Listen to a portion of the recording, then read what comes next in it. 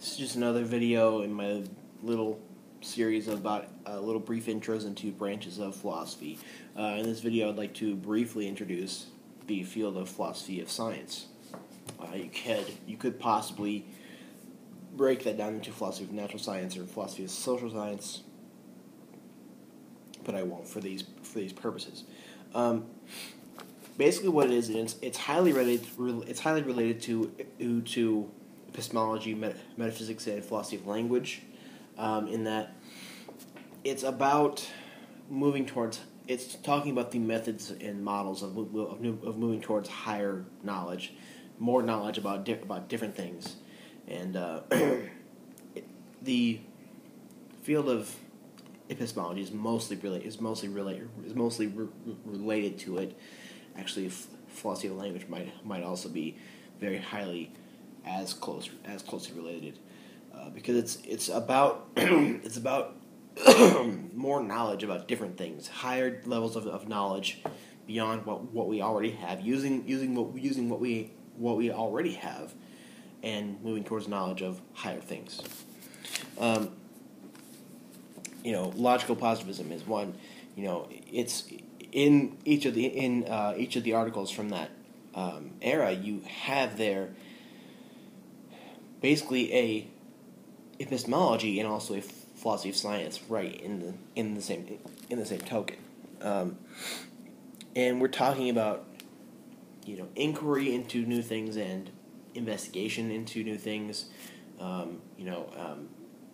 It's we think about science. We think about how science gets to things with apparatuses and such, and it's talking about inquiry and scientific discovery and investigation, and figuring out the ways in which we discover and inquire into different things. And this is also very important because we think about the history of science as well, because the history of science and how things were discovered has a lot of bearing on how things are discovered now, and how much we know now.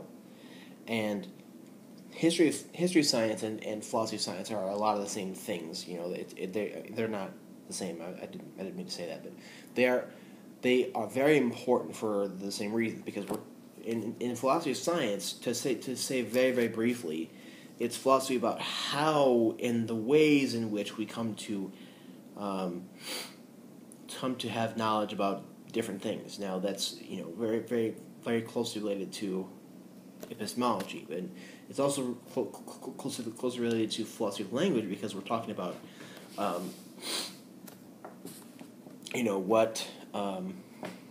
what observation statements and theoretical statements mean, and meaning and stuff has very much importance here.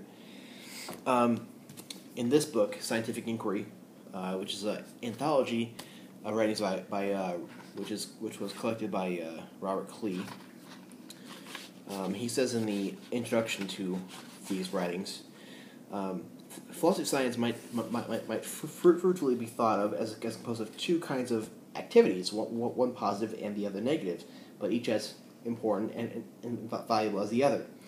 The positive activity involves the construction of detailed models that are offered in the attempt to help us understand aspects of science that are of special interest to us. The positive activity involves the construction of detailed models that are offered in the attempt to help us understand aspects of science that are of special interest to us. So, models in that I don't want to discuss any certain one article here, because this is a little brief intro to this.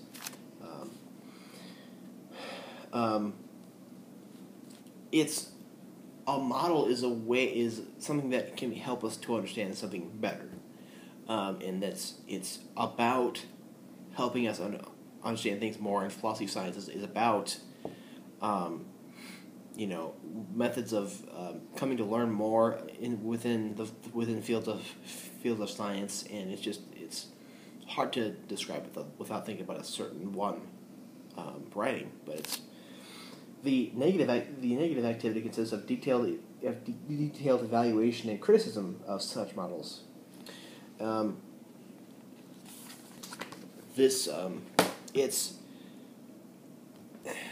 It's just about that, really. It's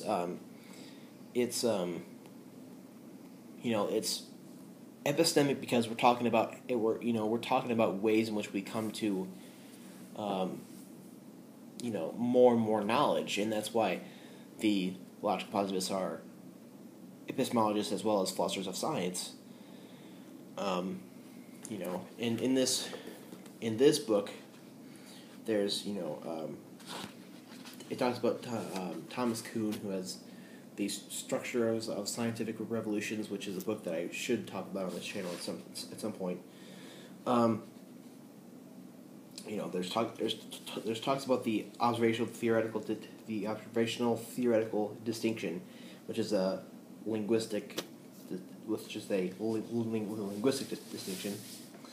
I think that my explanation is pretty all right for a intro. And one opinion in this is science deductive?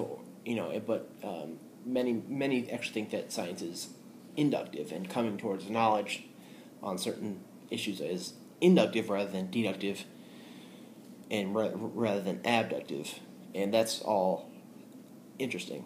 And that's pretty much it. But then there's the issue of the philosophy of social science, which we're talking about biology, psychology, anthropology, sociology, and economics, and things like that. Which there's this book which is about it. It's a anthology by Routledge, and then I have this one also, and it's different. It's just it's not really about chemistry and physics and these natural sciences, and it's about it's about a different kind of science, and basically when it comes to philosophy of science, I think this is a great book for it. It has a lot of articles. Another one is this big, huge, thick book. This has a ton of articles in it. This is one by, it's edited by Boyd, Gasper, and Trout. This is really awesome, I think. And then I have, I